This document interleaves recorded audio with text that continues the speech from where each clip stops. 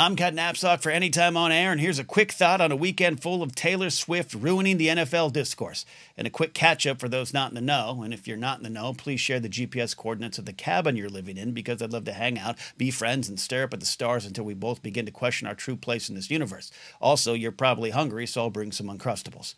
But earlier in this NFL season, TRAVIS KELCE, the all-pro tight end for the Kansas City Professional Football Organization, got the attention of Taylor Swift of, the Taylor Swift musical empire, and was like, hey, I'd like to take you out for a raspberry phosphate. And she was like, checking box, yes. Both 34, both titans in their chosen professions, and both of them vaccinated. Good for them, I say. I trust that when they first made love, trumpets sounded and angels wept. The world watched as they seemed to first test the waters of young love. Taylor publicly burned by all her previous great loves, We Can't Forgive You Yet, Jake, and Travis a fan of naps and feeding squirrels bread. And then we saw them both slowly find their way through the media blitz to something meaningful. At least you have to assume it's meaningful, because he showed up to Buenos Aires to give her a post-concert kiss, and she showed up in negative 4-degree weather to cheer for him. That is real love, kids. If not, every one of those mid-budget rom-coms from the mid-90s lied to me, and I can't live in a world where If Lucy Fell was dishonest. But along the way, Taylor had the audacity to attend the professional football games her new beau was playing. She'd nestle into a luxury suite, mingle with his parents and Patrick Mahomes' wife, Brittany, and, cheer on the dude she liked. And the television networks broadcasting the game she was at thought, what would be a good idea? Let's show shots of literally one of the most famous women in the world having fun at our games. Seems like good advertising. And yeah, they showed her a lot. And people kept covering it. And people kept posting about it on social media, internet websites like X.com, still known as Twitter to everyone but its owner. People kept talking about Taylor Swift watching football with her new boyfriend playing on the field below. The backlash was always just around the corner, because it always is. The Kansas City Professional Football Club started to struggle.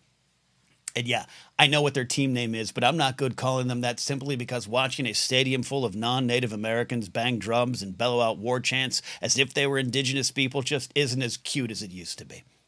TRAVIS KELCE, too, seemed to not be playing his best football. So, naturally, people started to blame Taylor.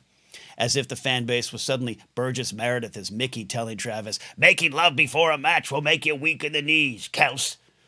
Was that Burgess Meredith? I don't know. It's close enough. And look, we sports fans are a bit superstitious. I'm a Miami Dolphins fan, and I haven't changed my Don Shula bedsheet since December 30th, 2000, the date of the last Miami postseason victory. So I'll spot the fan base some grace when the questions first started popping up. Perhaps Taylor Swift showing up to games was a distraction to Travis and the team. Perhaps. But perhaps that line of thinking was destined to go where it is now, directed solely at Taylor Swift, a strong, successful, hardworking young woman enjoying herself, and not at some of the truths. Truths like the media blitz around these two might have been the problem, not her. That Travis not playing as well could just simply be that his Hall of Fame-worthy career is now 10 years old, and a decade of intentionally recreating car crashes every game might finally be catching up to him, and that the National Football League pushes for parity and good teams sometimes hit valleys not easily understood in the minds of fans and pundits during the season. Perhaps it's those things.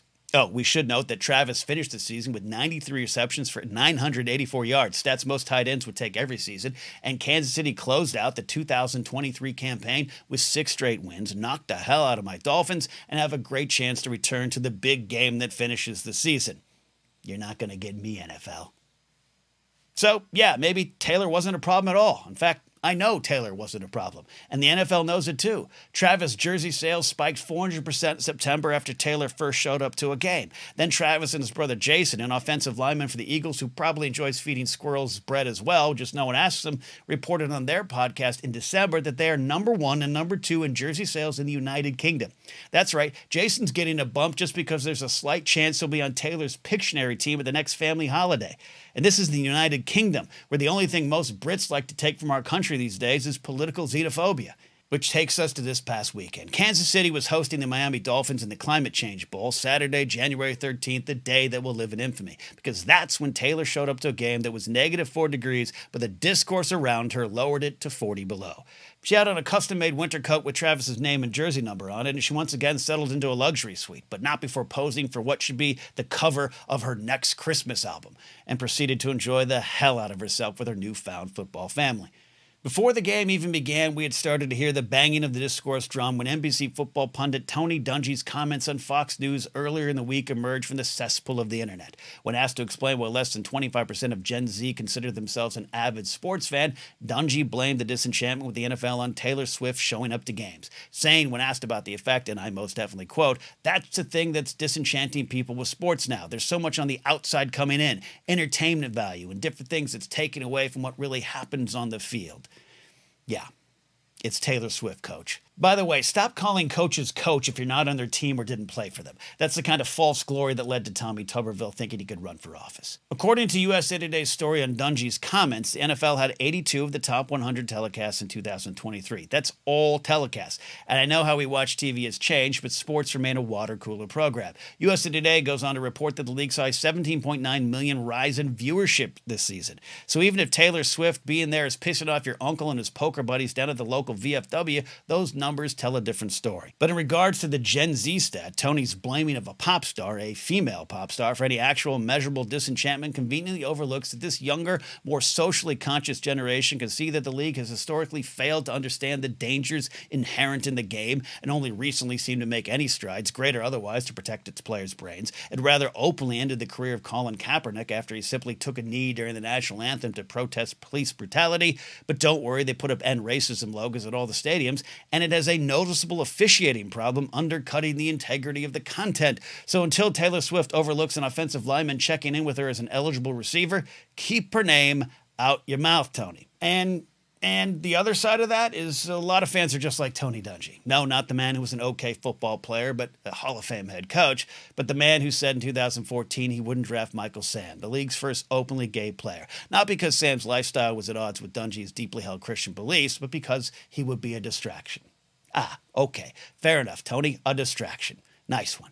And I don't have a problem with you being a Christian either. Raised in the church myself, I happen to think Jesus said a lot of things that are helpful, insightful, and inspirational, and I'd love for Christians to one day pay attention to those words. But the Dolphins have a better chance of winning a playoff game, I guess. But go on, preach your truth. But that truth does seem to have in it a history of anti-LGBTQ social media posts, the raising of money to oppose same-sex marriage by speaking at events for the focus on the family-affiliated Indiana Family Institute, and even in January 2023, retweeting a harmful and undeniably false anti-trans myth about schools putting litter boxes in classrooms for kids that identify as cats. For a more detailed summary of all this and more, check out Sid Ziegler's work on Outsports.com. Now, what does this all have to do with Taylor Swift? Is she part of the queer community or something? I don't know. According to Reddit, maybe. But I say if you have the chance to have sex with Travis Kelce and Selena Gomez in one lifetime, take the shot. Take it like you're a World War II sniper fighting a tank to help Tom Hanks. What this does have to do with is Tony Dungy and many like him dog whistling to like-minded fools. Though still rather popular, there do remain some big issues with the NFL, including the fact that I had to pay $6 to watch my team lose on Peacock. On Peacock. But none of them are Taylor Swift sitting in a luxury suite having the goddamn time of her swag surfing life.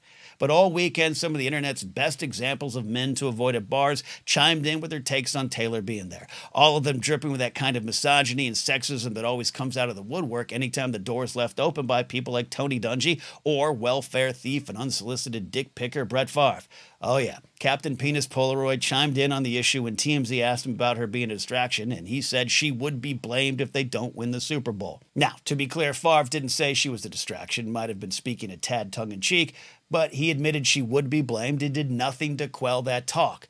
And that's how this silly stuff, and I wish it was just silly stuff, seeps deeper and deeper into society as it has been doing in an unfettered fashion throughout history.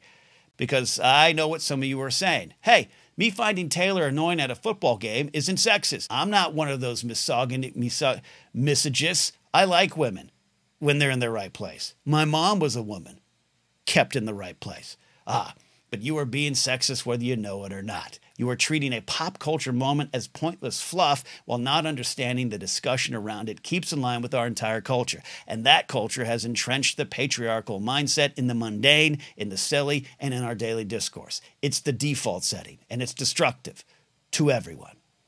And seriously, what was the over-under all you alt-right bros had to be using that patriarchy word you all hate so much? Minute 3, I would have taken the under 2. That's how all these isms and ogenies work. Even good-intentioned people, or even people who just don't like Taylor Swift being a sports fan, nothing more, nothing less, help fuel these harmful talking points that stand in the way of growth, change, and equity. Yeah, you cannot like Taylor. Yeah, Space Wizard Girl doesn't have to be your favorite character. Yeah, you don't have to have your life changed by the Barbie movie. I'm Knuff, but you don't have to be. Not everything is for you, but everything is life-changing for someone. So, how you choose to communicate those ideas, who you align yourself with in these zeitgeisty moments, and who you choose to be when watching a woman at a football game matters. It either has great value or great consequences. And not understanding your place in all that is the true distraction. Just like Eminem at a Lions game. I'm Ken Napzok for Anytime on Air. Oh, also, I heard those rumors about Taylor and Travis maybe getting engaged soon. Taylor, Travis, all I'm saying is I'm an experienced wedding officiant. My rates are low. Good luck, you two crazy kids. Good luck.